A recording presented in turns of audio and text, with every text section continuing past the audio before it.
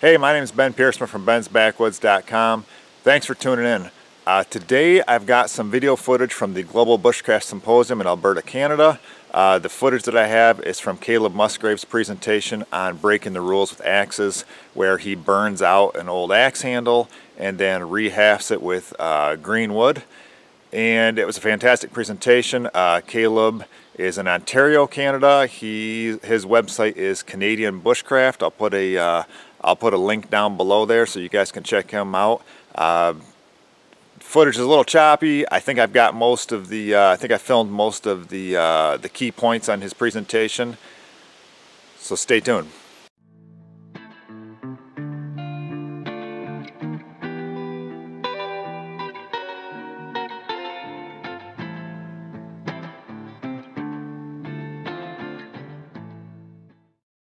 Safest choice out of the two, seasoned handle with a green wedge, right? My preference is, and I'm spoiled, I live in central Ontario. We have every kind of tree species of the hardwoods you can think of there. So my preference is what we call blue beech, or musclewood. It's member of the beech family. It's very dense, tight grain, and its pores are very, very tight, and everything about it is perfect. It doesn't do a lot of shrinkage. So if I'm making a wedge, it's perfect. And then the handle could be dry wood. Vice versa, if I'm using green wood for my axe handle, I'm going to use a dry wood wedge. Why do I want that combo? What's going to happen? Well, there's going to be shrinkage one way or another, but something's going to happen. What's the number one thing that's in the green wood that we don't find in the dry seasoned wood? Water. Moisture. Oh, it's going to transfer. It's going to transfer, and it's still going to swell. So there's going to be some sort of a filling up of that gap, just a little bit. And it's enough to get the job done until you get home and fix your tool. I'm not making a permanent axe handle here. I'm making something because my snow machine broke down and I have to spend the next 72 hours stuck in the bush until RCMP or Jonathan MacArthur or somebody comes and finds my butt. So I need to make a handle until then, a temporary handle. If I'm smart enough, I pack the saw of some sort. It could be a saw, like a bow saw, like what Moores recommends, inside your belt or inside your kit. I like folding saws because they're fairly portable. I can stick in my back pocket. They fit in almost anywhere and they look really cool. So. Branches with those, Caleb? Any hardwood shoots or branches. I took some off that birch. Oh, perfect. Some of these are willow. It's any hardwoods I can find. My favorite that I've used in the past are dogwood because they bend so well and they really bind up tight on a jam knot. But it doesn't really matter as long as it is. It's just a temporary. Yeah, it's just temporary. And you can see I'm not enjoying myself doing this at all. And the axe kind of pivots because the handle's really round. And it's bulky. It's actually thicker this way than it is this way right now. That's why I have to hold it down here and it makes me feel really weird. But I'm getting pretty good chops going. Flip over, start my hews again.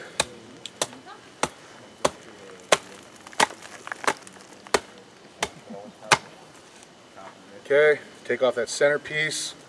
The bush skills. No kidding. Now, I could use the core as the center of my axe handle. It's okay, it's not great, but I want to go over to this side more and use this side as my handle. I even already have my cool little thing back at the bottom, my little palm swell and pommel. I was really selective with that. Thanks, Ben, for the right one. Yeah, I seen a knob in there. I was like, he'll use Perfect. that. Caleb will love that. Yeah. Caleb likes knobby wood. Yeah. He likes weird stuff. Yeah. So I'm actually kind of holding it like this now, and it feels kind of actually comfortable. And I could potentially strike and just try to split, use this like a wedge. Okay, that's good enough. Take the axe head out of there, look at my handle. Poplar's prone to split off to one side, but that worked out pretty decently. Let's work with this one for now. Break even more rules, because now all the grain's horizontal.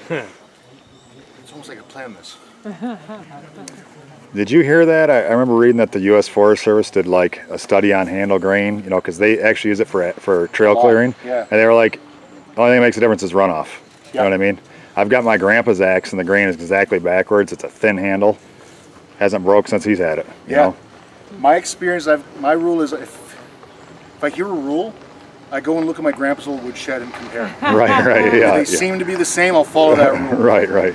But if everything else is different, I'll play with it. Yeah. I'll play with it. Kind of the inspiration for this entire workshop Started off with seeing one of my grandpa's axes with a bunch of soot and carbon all over the head. And I was like, nah, he couldn't have burned that out.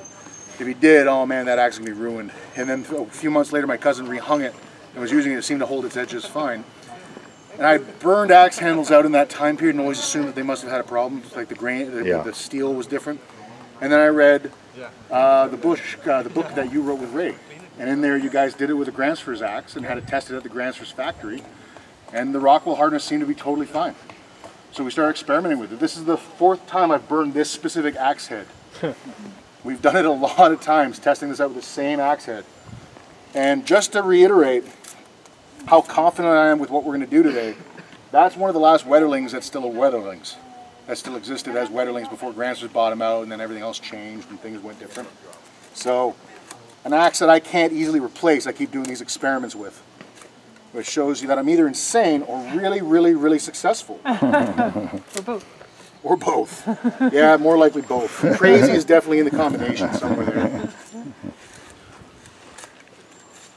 So for those of you that didn't come by yesterday to the culture camp, this is called a Wagikmon or crooked knife. It's basically a North American First Nation indigenous tool strictly. You can see some tools that come over from Europe, like the hoof knives that are used by farriers, that can be used kind of like this, but they just don't work the same. They really don't. You got to get the right tool for the right job. We also have twist to deal with here. So more of the mass over here has to be taken off. Your head won't be aligned then, you know?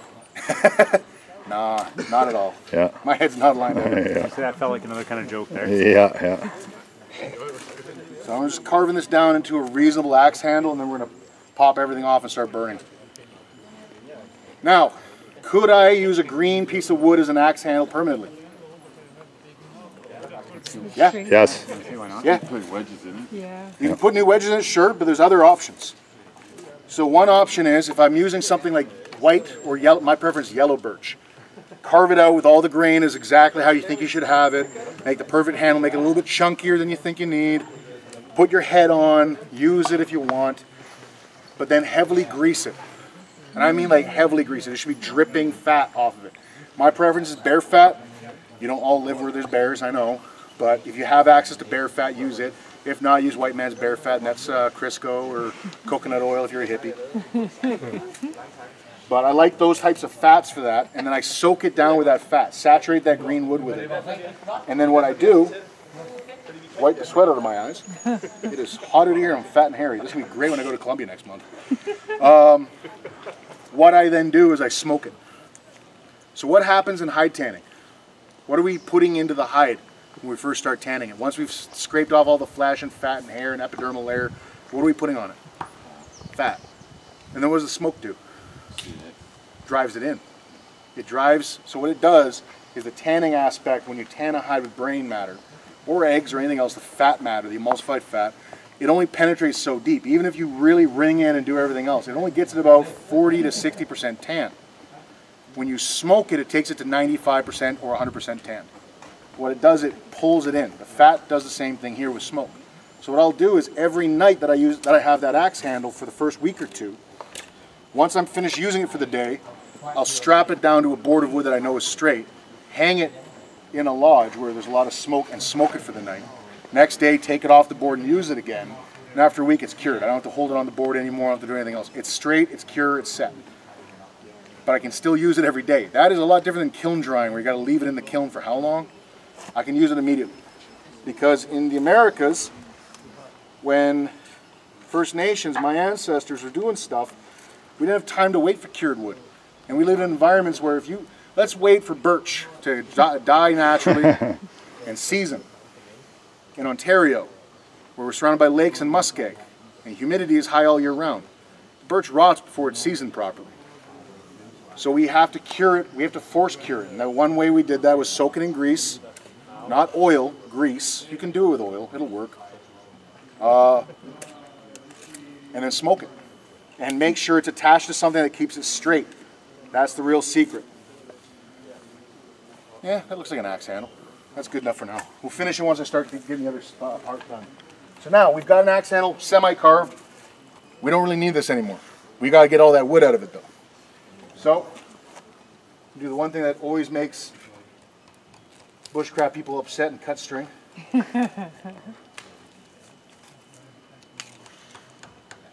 to be a reoccurring theme here. Boom. Now if I really want to, you know, I can make that into a crown, make myself the king of the woods or something. Yes, it looks so good. Looks so good. And I have a spot over here that's dirt. Before I do that though, I want to confirm my theory, right? Always make sure you have an ability to confirm your theory. Who here has ever done blacksmithing? Any kind of metallurgy? When we go from hardening to tempering, what are we doing? What are we looking for? Color change? Color change, right? So if the whole axe is dark and scaly and covered in rust, I can't really see that very well when I pull it out. So in this way, if I shine it up with a stone or a file, just a little bit so I can see if there's any streaks of straw color or brassy color or, God help me, blue, then I know something's changed. It's not a guarantee. It's better to still do a file test and everything else afterwards, or take it to a Rockwell machine if you can. But this is a good enough in the field kind of situation. Good enough-ish. Pack that dirt down as best you can. What am I doing here? Protecting the edge. How? Covering with dirt so it absorbs some of the heat. Insulating it. What's the ground? The biggest heat sink on the planet. The chance of me being able to burn this out and damage the temper the way I'm going to do it, just to clarify, the way I'm going to do it, is very minimal.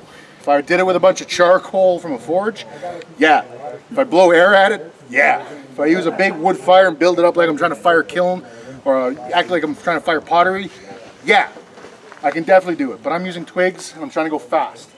My rule, and it's really, remember, we're trying to break rules on this workshop, so feel free to break mine and see what happens. But my rule, what I follow, is I'm not making a big fire. I'm making a fire here and making a fire here. What am I trying to accomplish that way? Focusing the heat where? Where I need it. I don't want more heat on that metal than I have to. Right? What else am I going to do? Am I actually going to burn the handle out completely? No, you're just going to char it so you can tab it out. I'm going to loosen it. I'm heat shrinking it. My genuine hope when I do this is I burn the wedge out. Done. Problem solved. Don't have to do any more. As long as that wedge catches on fire or burns away a bit, everything else can be done fast. Smoke the hell out of it, whatever way you can. Build a smoking rack and keep it up there every night. But what do we do when we're smoking it? Keep it way above the heat. Keep it above the heat, but lash it down to something straight already, so that it doesn't twist on you. That's the one thing you'll... Hi! Oh, woodpecker. That's the one mistake people make, is they think they can get away with keeping it up there and just, oh, if I hang it like that, it'll stay pretty... No, won't. It can twist. It can very easily twist. Take the time, let it cool down. Don't even put the fire out, because that might risk pouring water nearby, or getting it down into the ground and it hits down from underneath, or something. Just cut back some of the risk. Just sit back, be lazy. There's a reason I look like this, because I take my time with stuff. Also, I like Wendy's. Tent, I had 3 kids in my tent. Next tent, they had 3 kids. There was always an adult in each tent in case there was an emergency or something. And to keep the kids from having like nightmares and all that, I guess, which we weren't helping.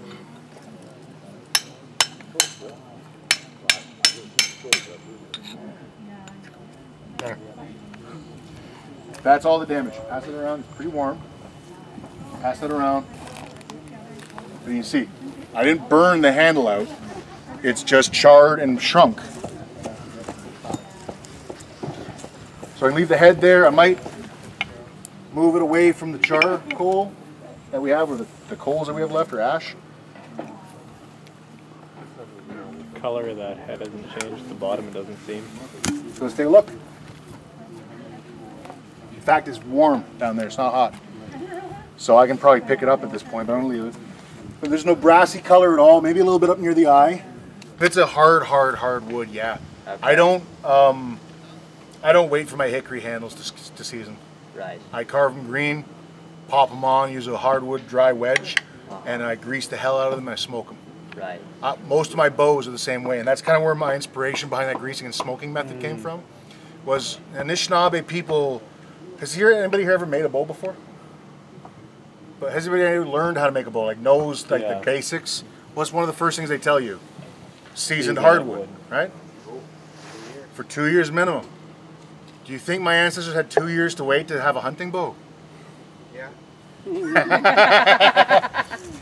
We don't have the West Coast as much as other people do. We got the hardwoods and we got the Mohawks as neighbors, so we need a bow right now. Would you guys treat canoe paddles the same way or no? Yeah. Yep, okay. same way. Okay. Snowshoes even. Yeah. Although you really don't need to with a snowshoe, but I've done it. There's nothing wrong with that method. Yeah. I like the smoke because it's a guarantee. Yeah, yeah. And it's speedier. If I'm greasing like a popple or a birch paddle, I got to grease it more often if I'm not smoking. I got to keep oiling You it. figure that smoke is maybe the heat is opening up the pores and driving it in there too, basically? It's definitely that. It's kind of almost like kiln drying in a sense. Yeah, because it's in a warm environment. Yeah. But it's I have it like up in the top of a teepee or a wigwam. It's not down by the fire. You think at all. the actual like creosote, kind of the heat and the creosote are kind of like how brain tanning works. kind of working together and just like really. It's kind of like how brain tanning works. So brain tanning, the emulsified fat of the brain or the egg or whatever you're using, it only tans the hide up to 40 to 50, maybe 60% of the way done. And then the rest of the way has to be done through smoke. And what happens is the smoke and the creosote carry a lot of that fat all the way through the hide and guarantees it's a thorough tanning job. Yeah. And then it fills in all the pores. Well, it's going to do the same thing to this, just slower. So I can't get it done in a single day smoking, but over a week's time, yeah, it'll do it. Okay, so really big wedge, obviously. There's my spot. So I'll show you right now my little secret to know how wide to measure my wedge. Get into your sheath. You don't want to listen to me today. I put it at the front, and I kind of just chew it on the back here. You see that dent? Does everybody see that dent, or am I lying to you all? Yeah. Okay. That's where I just do my split and section that piece off. I'm just using a knife. Just in time. I can see that cloud. I'm trying to do this quick. But as Ben was teaching in his axe class, what's one of the 4 S's? Slow down. Slow down. I'm using a knife right now. I've got a sharp thing on my belly. All that. Does anybody want to bring me over just a chunk of wood to put this on top of? We don't want to drive this down to the dirt. There's a little one next to there, if that'll work. Oh, hello, Mr. Fancy Pants. All right. Just about right. Hit it square. This wedge is kind of...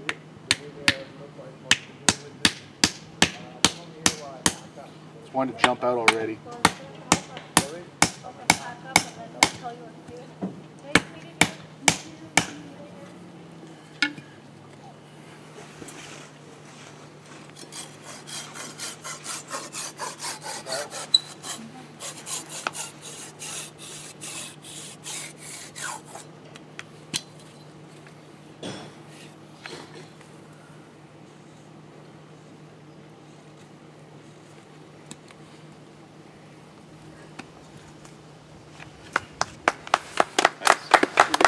Pass it around. Take some selfies with it for your Instagram. For its weight, it's one of the straightest woods for its weight. The grain is tight, so it doesn't shrink. Grow here then, if that's the case. But white birch is not far behind. Okay. Yellow birch is just a little bit better, so I have it available, so I use it. White birch is good too, though. Think about Siberia.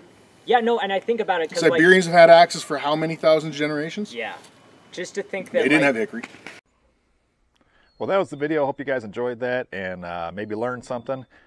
Do me a favor, like, subscribe, follow us. I've got links down below to my website, bensbackwoods.com, our Facebook, our Instagram. Thank you.